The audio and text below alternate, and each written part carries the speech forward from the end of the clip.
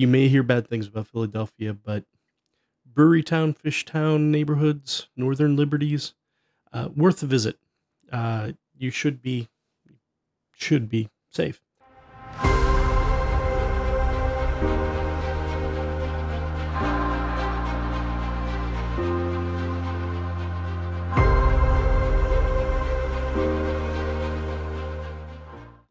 Hello, my ethereal friends of the internet. It is me, Dr. T, back with another episode, another trip out into that playland that is craft beer and good music. And tonight, our theme is when wacky shows that it's truly nearly incomprehensible genius. The beer we're going to be having tonight is from Evil Genius Brewing in Philadelphia, PA, the Fishtown neighborhood. Been there. You may hear bad things about Philadelphia, but Brewerytown, Fishtown neighborhoods, Northern Liberties, worth a visit.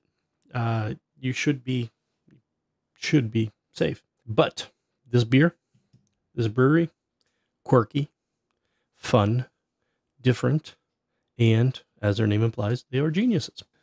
But tonight we're drinking something called Purple Monkey Dishwasher. It is an American porter, weighs in at 6.7% and 33 IBUs. And here's what Evil Genius has to say about it. Do you like chocolate and peanut butter, but hate all that pesky chewing? Give your teeth a vacation with our rich, full-bodied chocolate peanut butter porter.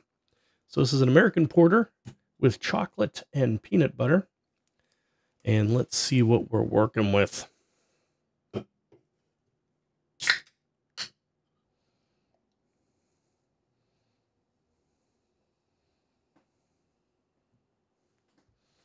It's a beaut.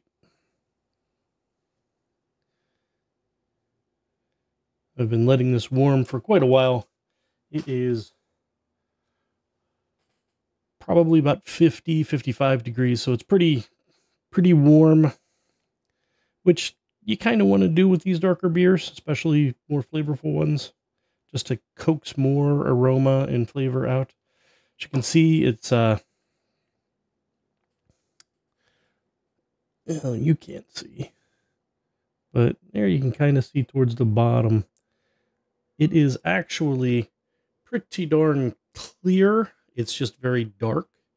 Has a nice amber color around the edges where the light can get through. Hooah! You get chocolate, you get peanut butter.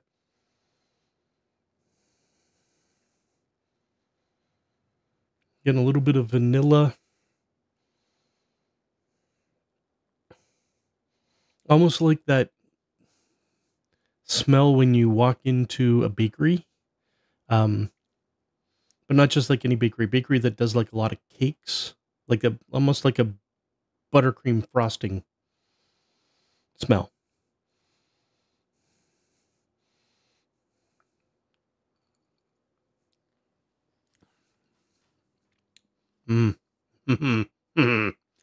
Lots of peanut butter. Nice, rich. The chocolate notes definitely are sweet chocolate, not like a dark bitter chocolate, more like a milk chocolate. Mouthfeel is medium. There's a slight perception of creaminess, but that's probably just the chocolate notes tricking your mind into thinking it's having chocolate, which is generally creamy. But the mouthfeel, the body is moderate, not super heavy, not real viscous in the mouth or chewy, but definitely decadent.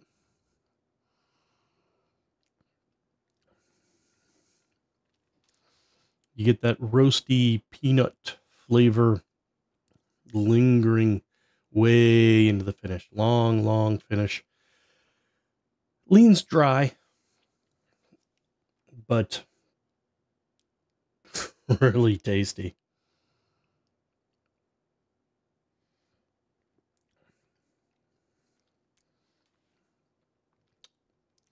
Just so well executed.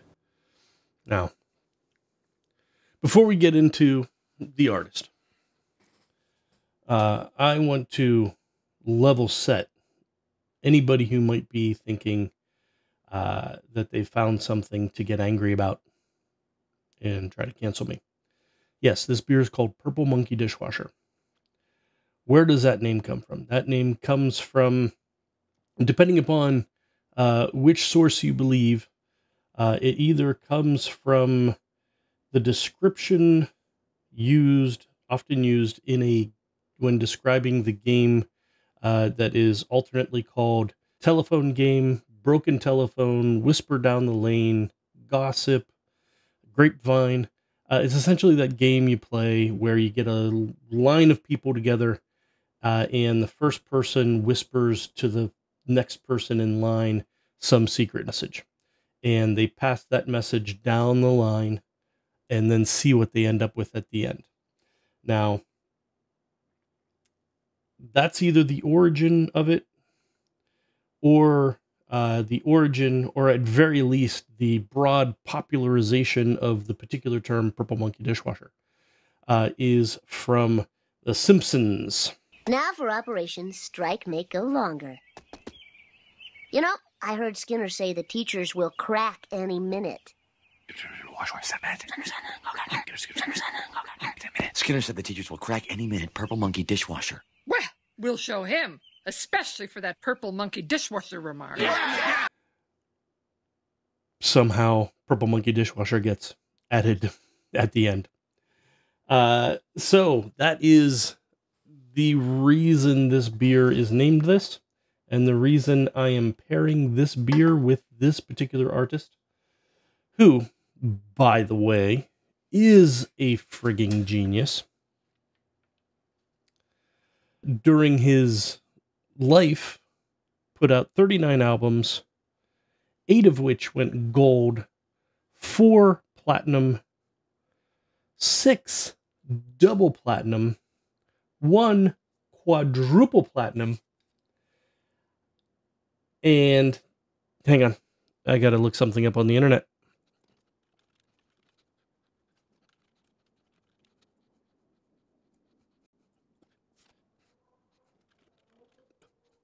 All right, I've found it.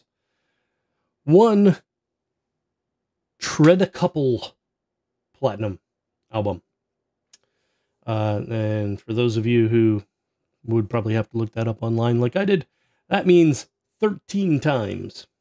He put out 1 album that went platinum 13 times over. Huge. Just huge. The artist we're pairing with this is Prince.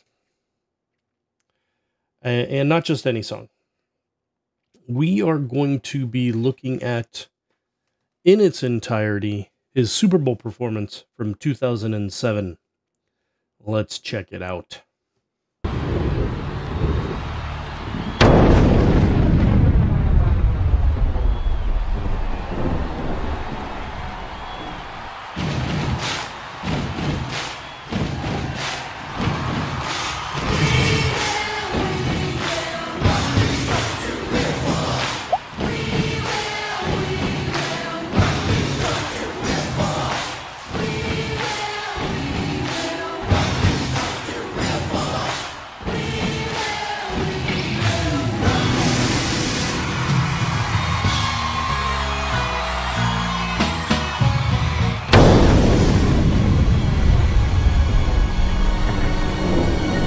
Dearly beloved, we are gathered here today to get through this thing called life.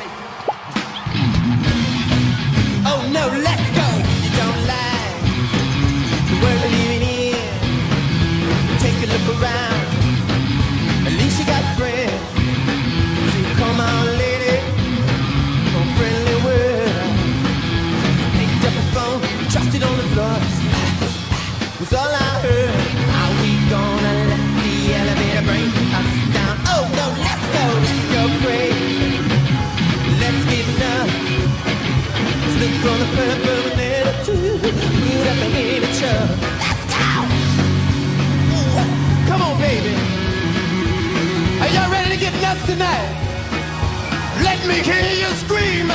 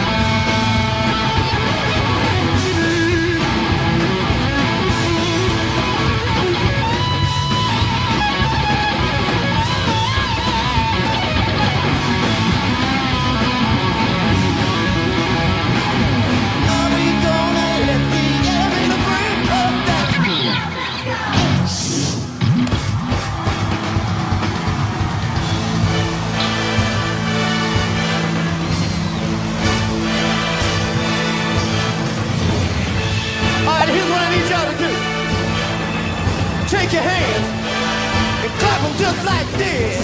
Hey, look me over. Tell me, do you like what you see?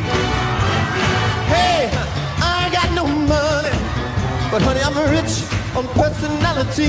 Yeah. Hey, check it all out. Belly now just might be too late. Screw gon' chain tonight. It's gotta be better life.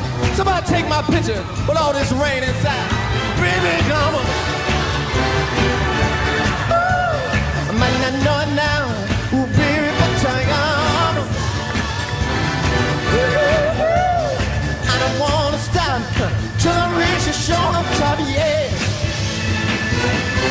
You do a good job down in the city, working for the man every night and day. Every day I lost 1 minute of sleeping. Well, about the way things might get big, it will keep on turning. There's a problem, keep on burning. Oh, they're rolling, rolling, rolling on the river. See we rolling now, rolling on the river.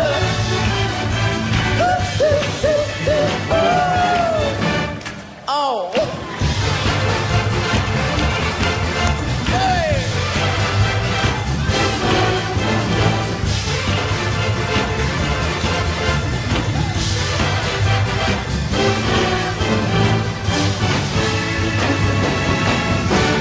Count it.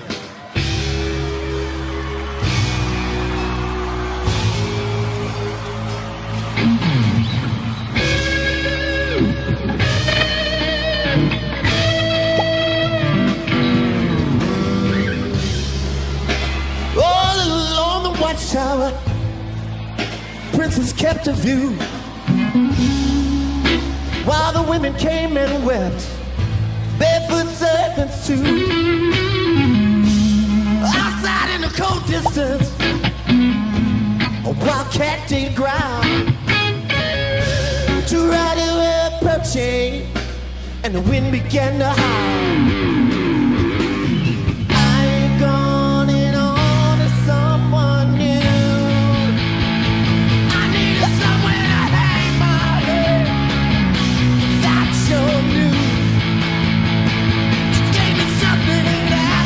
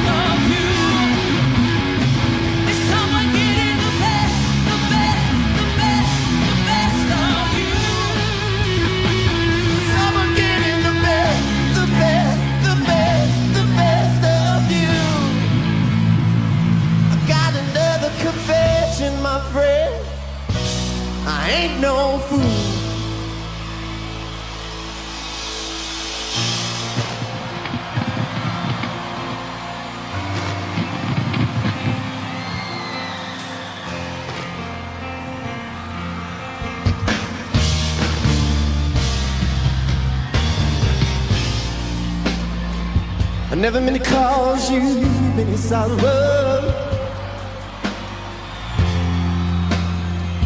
I never meant to cause you any pain. I only wanted one time to see you laughing, babe. Only wanna see you laughing, yeah. In the purple rain, purple rain, purple rain, purple rain, purple rain. That's alright. Come on, y'all. Purple rain, purple rain.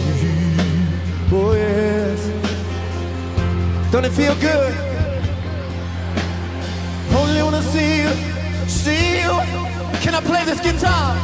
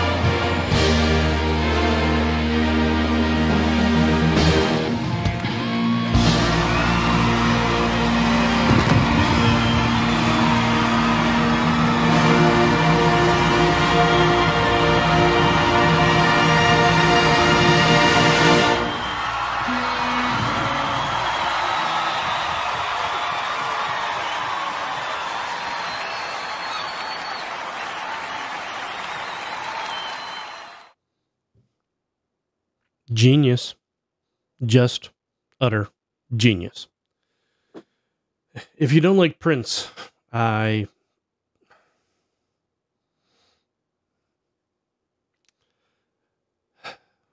feel bad for you. But that was just an amazing performance. That was easily the best Super Bowl halftime performance ever. Fight me. I mean, you saw the songs that he touched on during that.